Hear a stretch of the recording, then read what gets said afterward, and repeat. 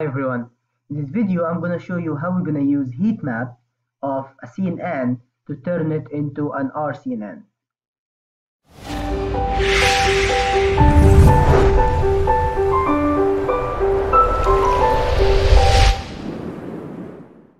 Okay, so we know that any CNN would basically classify your image into one of its categories, right? You train a CNN to certain number of categories, and then you give it an image, and it gives you back the classification of that image. Okay, that's very good.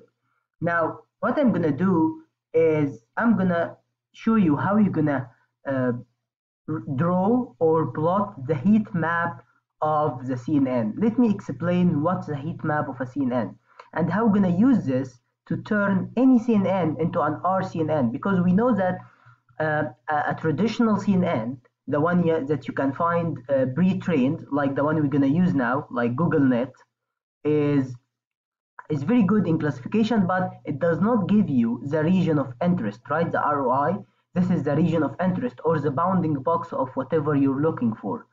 So to do this, what basically people do is that they use RCNN or fast RCNN. There is even faster RCNN and stuff like that, and it is quite different than the normal CNN. It needs uh, it needs a more computational power to train it. Not only that, you also need to have the bounding box in each training example. So you train it, okay, to a data set, and you give it in the data set the region of interest, okay. You give it the bounding box of the region of interest, and you train it based on this. Okay. Also, there is not a lot of pre-trained RCNN. So what I'm trying to do through this video, basically through all my videos through my channel, is to give you guys more ideas and how we're gonna create some ideas that you will not find on the web. Okay, a little bit different. So my goal in this video is to show you how we're gonna use any CNN, a traditional classification CNN like GoogleNet, like AlexNet, like the one that you create yourself, giving it a group of images with classification only and not even bounding boxes, and how we're going to use it to detect the region of interest and the bounding box. Okay, which is very cool. That's something that I don't find on the web. So I figured out why not to share it with you. Okay, so again, we're going to do this using what is known as a heat map, a CNN heat map. Let me explain the heat map. Now, a heat map is another image, basically, of the same size of your input image, but for each pixel, you have a value that tells you how much this pixel affected the decision of the CNN. Okay, let me explain more. Let's take an example. Here's an image. Okay, this image here. Let's open it outside MATLAB, and I'm gonna show you what I mean by a heat map over this image. So here is the image. That's an image of a cat, of course. So when we say to any CNN, again, I'm gonna use in this example the pre-trained GoogleNet, which is a very good CNN, by the way. Of course, many people, it's one of the most famous CNN used. So it can give me that, okay, this is a cat. But to get the bounding box around the region of interest, okay, that this is the cat, or here basically, and remove the background or neglect it, you need an RCNN. Now we don't need it. We can even use this pre-trained to get this ROI. The idea is, for each pixel here, you will have a corresponding value from 0 to 1 that tells you how much this pixel affected this decision. Okay, this is very important. So let's say this pixel. Now this pixel in the background has not really affected the decision of the CNN, because whatever is here, whatever the value of this pixel, whatever happens in the background does not affect the classification decision of this CNN that it is a cat, right? If you have anything here in the background, this does not affect that it's still a cat. However, if you started to change the pixels here inside this area, this will affect the decision or the score basically, or the probability of this of how much this decision is correct for the CNN. So let's say that you have manipulated here, maybe it will start to think that it is something else, okay, or give you another classification. So basically the pixels here in this area are the most effective pixels. They are the pixels that made the CNN think that this is a cat, right, or give you the decision that it's a cat. But here the pixel does not give you. How are we gonna visualize this? We visualize this using the heat map. It's a very strong, effective, and a good idea. A heat map is basically one step backward, that after you do your classification, after you give your image to the CNN, and after it analyze it, what you do is that you get back to see how much each pixel, okay, activated the neurons. I want to make it simple for you. So each pixel activates a certain neuron inside your neural network, right, CNN. So how much each pixel affected the decision or affected the weight that has been given, okay, or has been activated by this pixel. The higher or the more this pixel affect your decision, the closer it will be to 1, and the less it affects your decision, it's going to be 0, okay? And then you're going to have a map, okay, a heat map basically goes from 0 to 1 to tell you how each pixel affected the decision, okay? Now, once we do this, we have a threshold, okay, of that whatever pixel has on the heat map more than, let's say, 0.6, it is one of the pixel inside our ROI or region of interest, and whatever is less than this threshold is not in the region of interest. Then you take a bounding box, and then you get the ROI. This is why this is cool. Before I run the code and make more explanation, this is so cool because, okay, on the web, you would find that it's separated. Either it is a traditional classification CNN or it is an RCNN. Again, to make your RCNN, you need to make the bounding box around your database. There is not a lot of databases that will give you the image and its bounding box for the ROI. You will not have this. So it's quite rare, okay?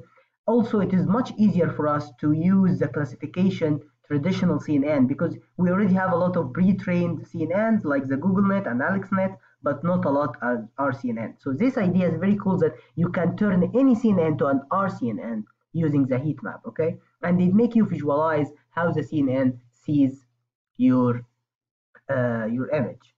Not only this, I will show you also that with this code, you can even detect a certain class. Let's say that you give the image to CNN and say, okay, it's a car. But let's say in the background or next to the car there is a dog, and you wanted to classify or get the region around the dog. You can use this code to detect whatever you want inside your image. I'm going to show you how you're going to do this. So this is, I think, is very cool.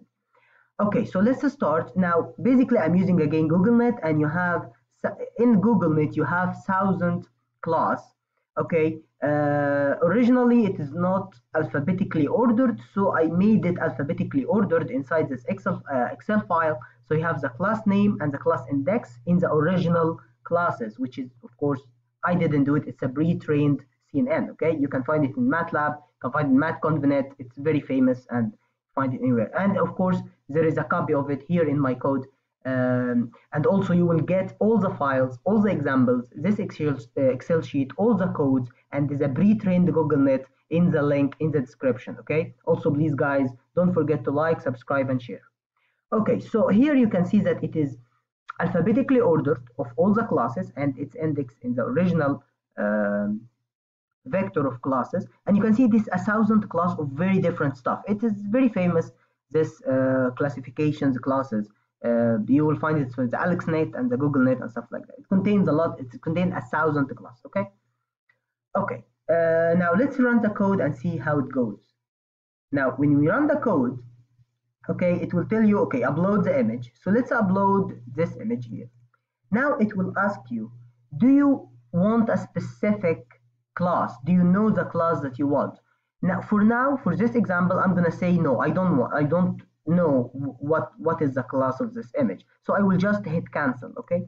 When I hit cancel, the code itself uses, okay, the highest score, okay, and set it as the class. So the highest score, of course, is Labrador Retriever, which is this type of dog, okay, the species of this dog.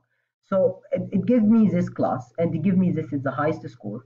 And here what you see is the heat map. This is the heat map I'm talking about. So here at each pixel, we see a value, which is how much it affected the decision. So look here, you can have 0.7, 0.8. Here you have one which is 1, which is the most important pixel, and stuff like that. Now, this is the first, okay, figure. Another figure that you see is we put both images in the same plot. So we have here basically highlighted the pixels which we carry, and you can see that the background does not really affect the decision. It is this area here.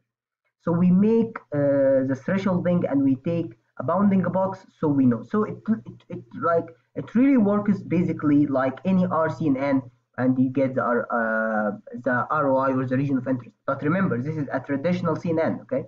And you can even do your own CNN. You can train your own CNN as a classical classification CNN, and then make it with this code and RCNN. Okay, let's take another example here. Okay, again, I'm not going to give you the class. I'm going to say cancel, and that's it. And so you can see that it says, okay, this is a Jeep. So it knows it's a car, and not even the type of it from the logo. So it is a Jeep. Give you the best score, and give you the heat map, and you can see that it is around this area. So you have here the ROI, and you can see here the unified image. Now, let me show you something which is even more interesting. Let's take this image. Again, I'm going to say I don't know the class, or I don't care about a specific class. Now it's going to say that this is a Scottish Deerhound, which is a type of dogs, of course, and it's going to give you the ROI like usual, right? But let's say I wanted to detect the motorcycle. I know that there is a motorcycle here, and or a scooter here, and I want to detect it. Okay. Now look at this. This is very cool. We're going to do the same thing. We're going to upload the same image. But this time I'm going to look, okay, this is alphabetically ordered. I am going to look for a motor scooter, okay, which is one of the classes here in the 1000 class vector. And it is it is very close to the motorcycle I want to detect. So I want to have a motor scooter. Once I select it, I say okay. And then we see something very strange. We see that the heat map has shifted from the dog, and it is now more around this area. So it gives me a bounding box around this area. So you can even detect different subjects or different objects inside your image. So let's take this for a second. Now this is an image of okay, I know this image has a traffic light. So let's select the traffic light. That's a T. So ST. Okay, so here is S. So T. Okay, we want a traffic light. So okay, not here yet. So I made it alphabetically ordered to be easier. So it is traffic light. And then we say okay. So you can see now that the heat map has shown me that whatever the pixels that most affect the decision of a traffic light is here. So I see the bounding box around the traffic light. Now the same image, I am gonna say, okay, detect a dog. So I am gonna say for the same image using the same CNN, which is the GoogleNet, using the same everything, I am gonna detect the dog. So let's look for African hunting dog, which is basically a very close to any dog. Okay, so we say okay, and then you can see here you go. You have another heat map, which you have here the highest values for the heat map, because this pixel is very effective. So you have the bounding box here. So here you go, guys. That's very good. Now you can see that the score is low because this is not the highest score, because you have given the CNN a certain class to look for. But what's really cool about this code is that you can detect different parts in the same image, given that you know what you're looking for. If you don't, you just say cancel, and you leave it for the CNN to get the best classification, and say cancel, and that's it. It gives the best classification, and you can know which one is best using the heat map. Okay, so I guess that's it for this video, guys. You will find everything in the description. Thank you for watching.